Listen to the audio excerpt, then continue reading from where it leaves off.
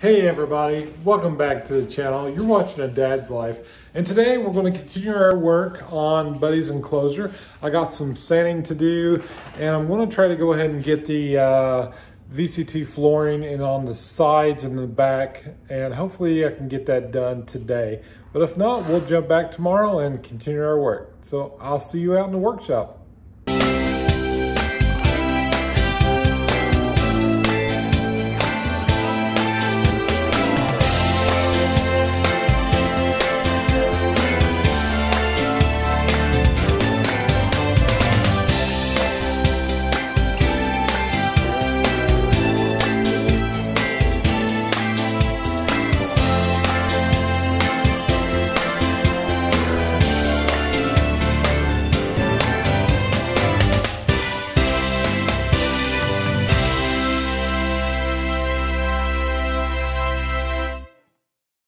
So we're back in the workshop, and I got a few places I want to sand to get everything ready to put the finish on it and to put the flooring down.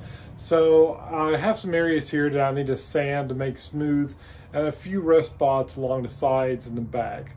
So I'm going to go ahead and get those took care of, and then once that's done, I'm going to clean and vacuum out the inside and start getting the flooring installed in Buddy's enclosure.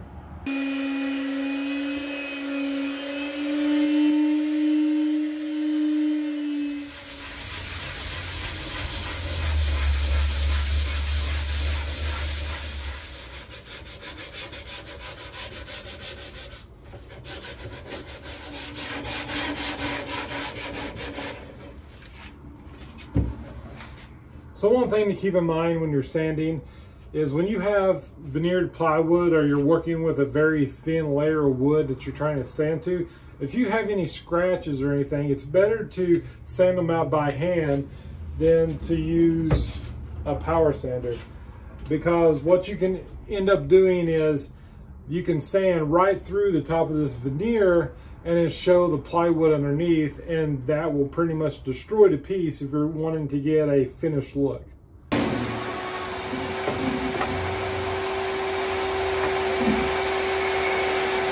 So the vinyl flooring that I'm going to be using is a gray ash. It's a wood color. I think it'll go nicely with this. It'll be easy to clean up and to cut and to fit. So all you got to do is measure the size that you need, cut it to length, and then glue it down. It's already got self-adhesive. See,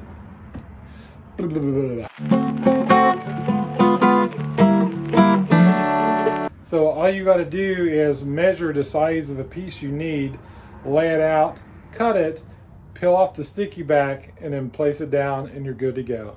So let's go ahead and get this started. And for today's surprise guest, it's Landon.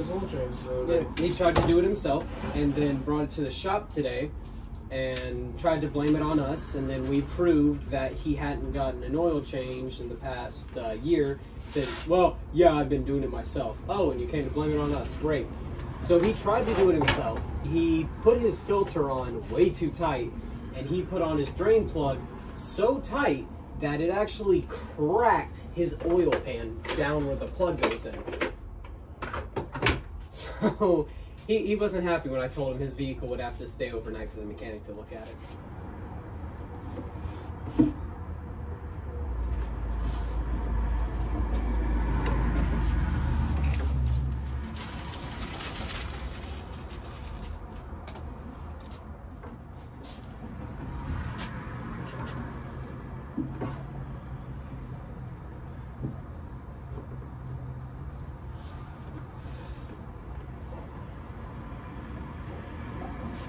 So this is how it's going to lay flat down against the bottom, and then I have my line here that's going to be the edge of my glass. So when my glass goes here, so that's what I'm going to do tonight, but I'll be back in the morning and get some more work done because this Texas heat is no joke.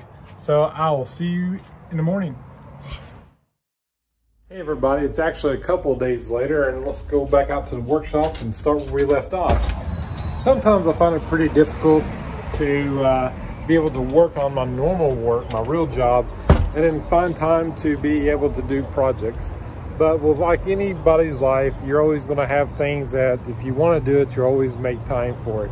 So, but this is something that is for one of my pets, and it's something that I know it's going to last for a very long time, and so I'm going to make time for it. But let's go ahead and get the base put back in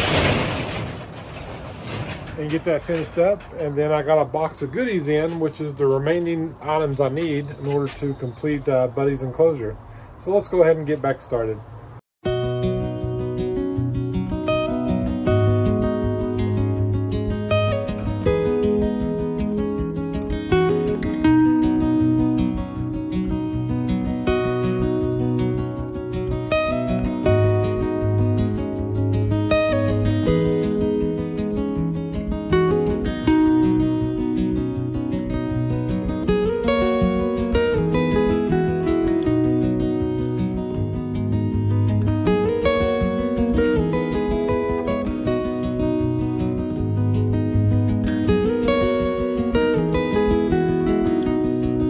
And now we finally have the lining for inside of Buddy's enclosure done.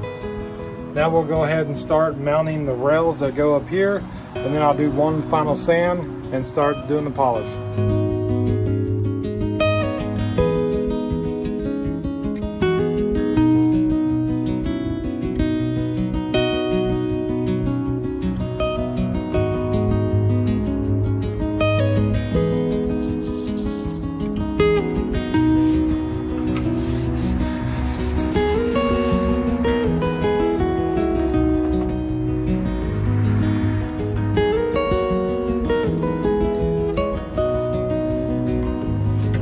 So it's been a few days since I've last worked on Buddy's enclosure. Unfortunately, I live in Texas, so the weather outside has been around 98 to 97 degrees. So me working in the workshop, well, it just bakes me. So what I've been doing is I've finished up sanding and got everything ready for the little odds and ends. I gotta install the lights in his enclosure, and I've got to put a finish coat on the inside top of his enclosure, and then the rest of that, it'll be good to go. So this weekend, Buddy's going to be in his new home. So let's go ahead and go to PetSmart and get the remaining items that I need, and some dog food for the dogs, because we just can't forget about Junebug and Maybell. So let's start the montage now.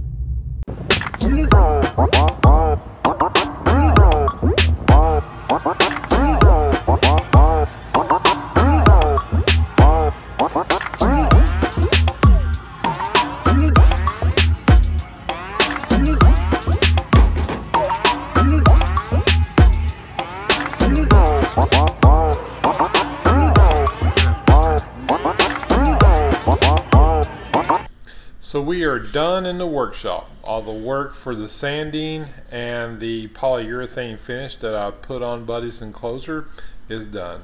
The only thing we have left now, we went to PetSmart. We got the pet supplies we needed. I also have the lights here and the sliding glass door locks. We're going to go ahead and get those last little bits installed, and Buddy's enclosure will be finished. I've drilled a small hole up in the top right of Buddy's enclosure, and that's what we're going to be running our lights through. So we'll go ahead and turn this upside down and start running the lights and get that one done.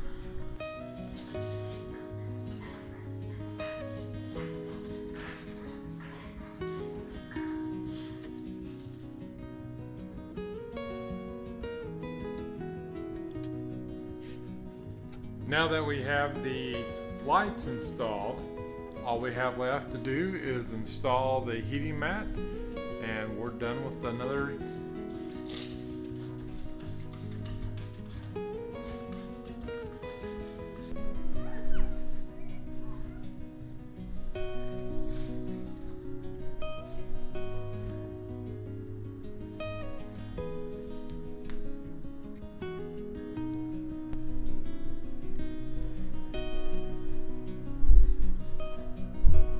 So we're in the wood shop right now, and I have looked at Home Depot and Lowe's and a couple of specialty stores.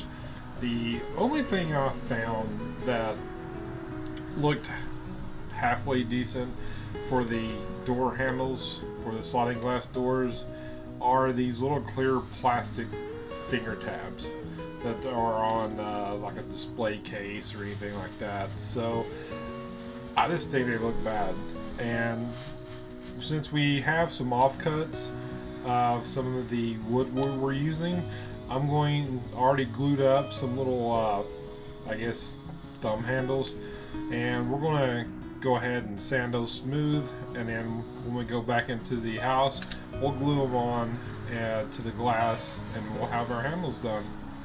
So this is the handles that we made, one for each side. I'm going to go ahead and sand them smooth, so when we place them on the glass we'll have an area to have our thumb and push over to open the sliding glass doors. So we'll go ahead and get these sanded and glued on. Okay, we have our glass installed. It slides really well. And now let's go ahead and put on our handles.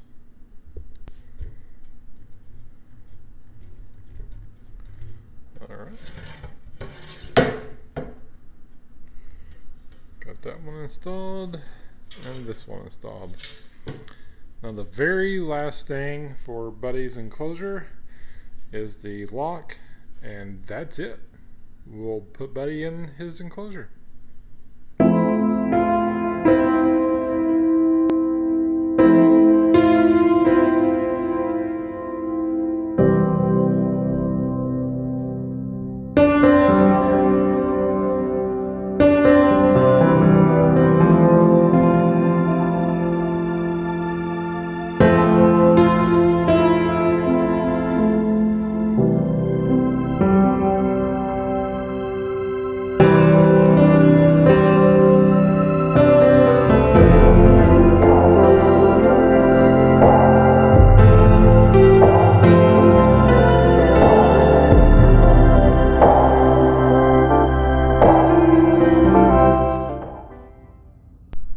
And there we have it. Buddy Enclosures is done. Once the enclosure with the heating mat gets up to temperature, and I can make sure that it has a nice stable temperature for him to be in his new enclosure, then I'll go ahead and transplant him from his old enclosure into the new one. And I won't bother him for a couple of days to allow him to adjust to the new enclosure, but I think he's going to like this much bigger one just fine. Now this is a larger 40-gallon footprint, but it's a lot higher than what you can buy in the store. So if you go and look at how much the enclosures are for like a 40-gallon, they're usually run anywhere between $200 and $250. So with the cost of the plywood and the cost of the hardwood and with the accessories that I bought, I'm looking at around $289. But for me, this is something that's going to last for a very long time than one of the little glass ones you can buy at an outlet store. But I hope you enjoyed this content. We're going to move on to Jacob, or Jake from State Farm, which is my son's cat, and we're going to build him a cat shelf in my son's room. So that's another video that you can look forward to in the future. We're going to get started on that probably here in the next couple of weeks. So until next time, I'll see you then.